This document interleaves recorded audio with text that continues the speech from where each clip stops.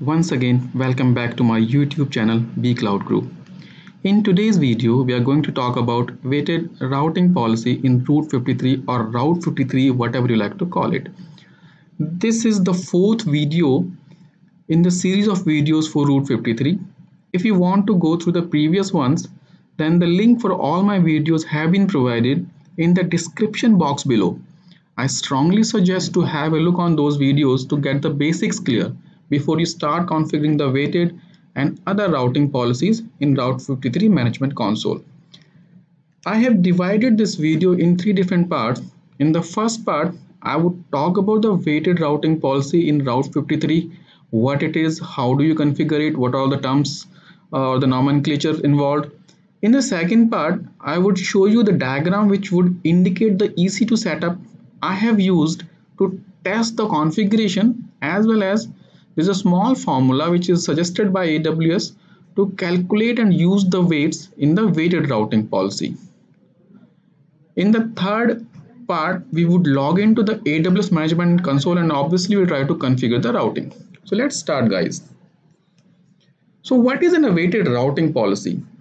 To configure weighted routing policy or weighted routing, you create resource records that have the same name and the type for each of your resources.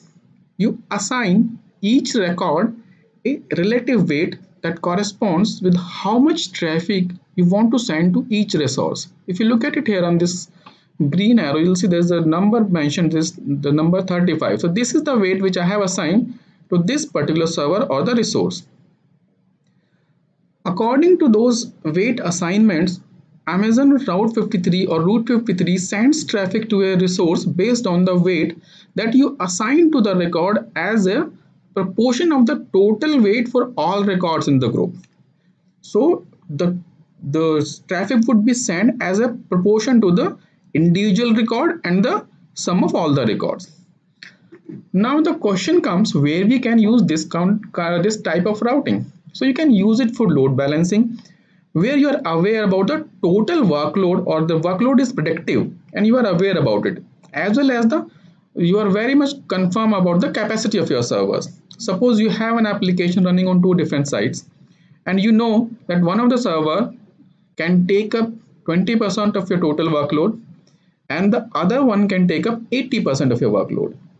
So because maybe that server have a better configuration in terms of computing power or memory, or it might have a faster network bandwidth. So accordingly, you can assign the different weights to the resource records, which would be pointing to those respective servers. So let's see how we can test and configure it. There is a small diagram I have. So this would be the EC2 setup I would be using to configure and test this configuration of weighted routing policies. And as I mentioned in the previous slide, there was a small formula which has been suggested and recommended by AWS to calculate the weight or use the weights in your weighted routing policy. So what happens, like we have three different records here, 35, 45, 65. So the formula would be weight for a specified record, like this one here would be 35, and the sum of the weights for all records. Like I have three records and sum of all of these three, 35, 45 and 65. So it will become 35 divided by 145. So as I mentioned, these numbers are not the percentage. These are the integers which we are using to assign a number of weight. And if we start calculating the percentage, let me calculate for this example. So it would be 35 divided by 145. So total percentage would be 24.14%, although we are using a weight of number of 35. So this is the weight number which is being assigned to this resource record, but it is not the percentage.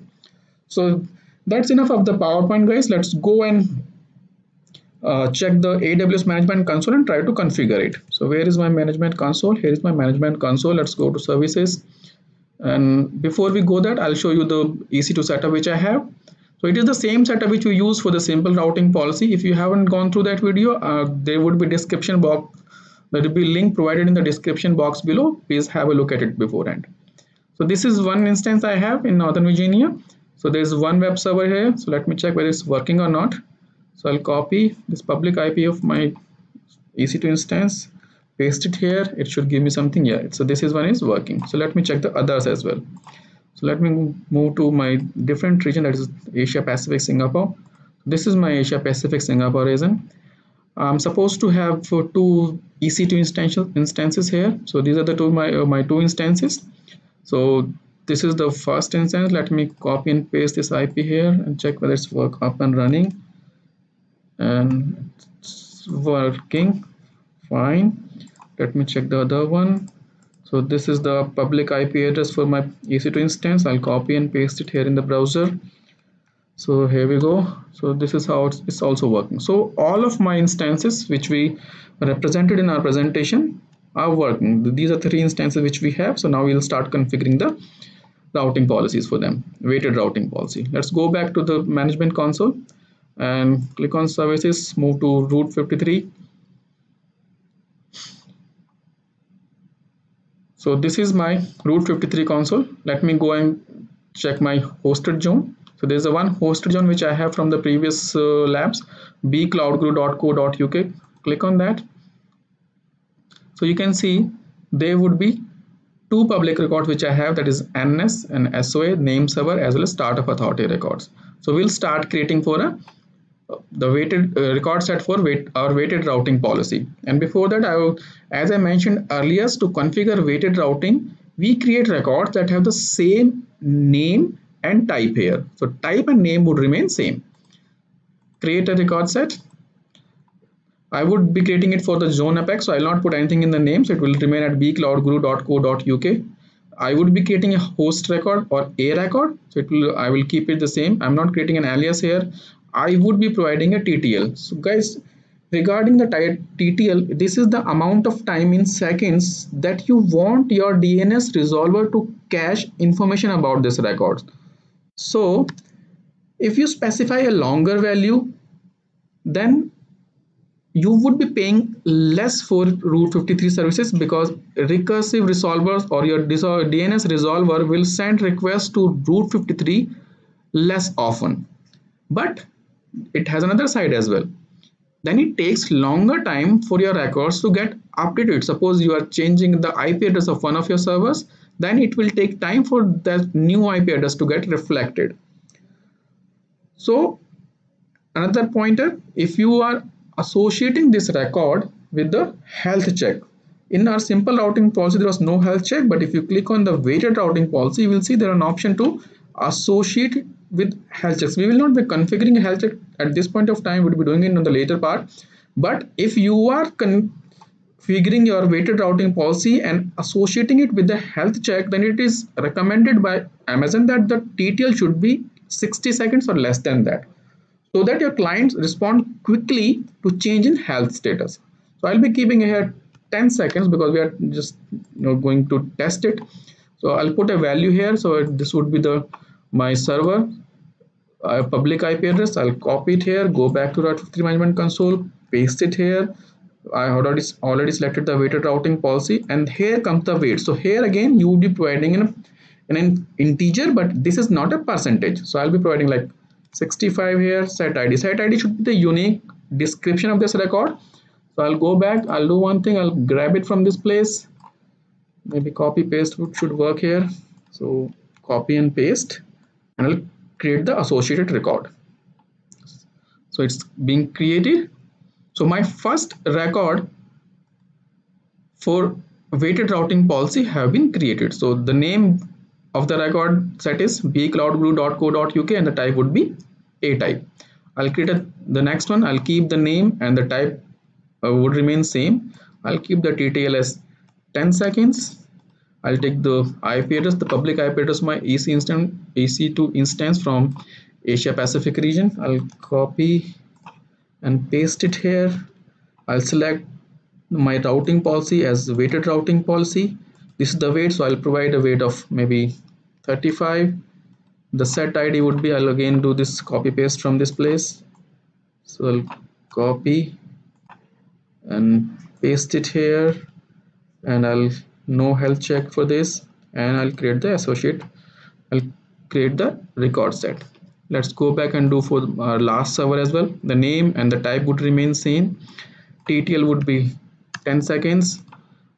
And this is the public IP address of my EC2 instance.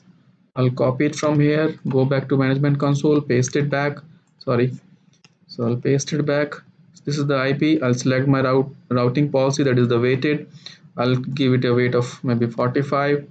Set ID, I will again take it from this place. I'll go back. Sorry. I'll go back to my Route53 management console. Put the set ID here. Click on create, and it will create my final record set for weighted routing policy. So that's how guys you create or configure your weighted routing policy. Let me go and have a check. Also, it takes time before this all things gets propagated throughout the world. So I'll see what it shows here. It's showing me Northern Virginia. So maximum time it should show me the Northern Virginia because I have assigned a higher weight to it. It has been cached, so it's going to take some time before the whole DNS thing gets propagated. So that's it guys, that was the all about your weighted routing policy. Before we go back, I'll show you something else I would like to point it out here. So this is my record set. This is the weight we are assigning. So as I said, this is the value that determines the proportion of DNS queries that Route 53 responds by using the current record. Now what happens if you put a 0 here? So if you put a 0, then the routing to that particular resource would be disabled. But if you set weight for all your records in the group 0, then the traffic is routed to all resources with equal probability. So that's how, if you put 0 on one record, so the routing to that particular resource would be disabled. But if you put 0 to all the 3 records, then the traffic would be routed in equal proportion to all of the records. So that was your weighted routing policy. So that's it guys, that was all about our weighted routing policy. Thanks for watching. And if you like the video, then you know the drill. Please like and subscribe. And for more such videos and related information, you can always visit my website www.bcloudguru.com. Thanks for watching guys.